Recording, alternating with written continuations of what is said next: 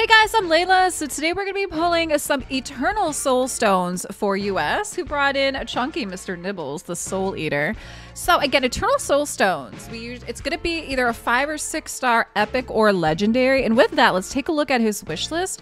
I already asked him, this is what he wants to keep, you know, so here we go for the Legos. I still need a Yumeko myself.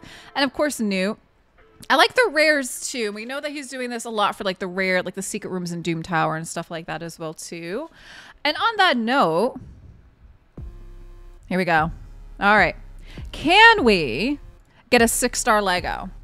We are doing that prediction in the channel. We're going to see what happens. This is... All right, we got a 5-star Broodlord next. So we got 4 more chances. Come on, chunky Mr. Nibbles. Don't let us down. All right, that's a Lego.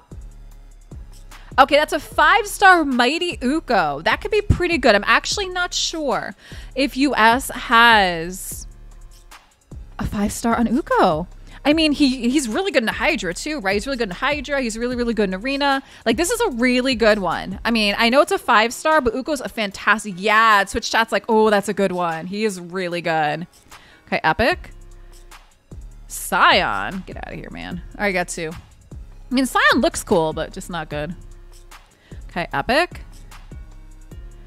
Balthus Droglord's a 5-star. All right, ready?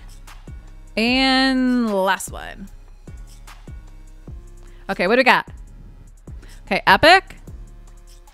And Burgoth. All right, so no 6 stars here at all. Guys, drop me some comments down below. You know, are you still participating in this, opening up your, I don't know, your soul stones and whatnot, especially if you get any Eternals? So obviously, Mighty Uko, that 5-star really was the best one that we had here. US, thank you so much. Let me pull.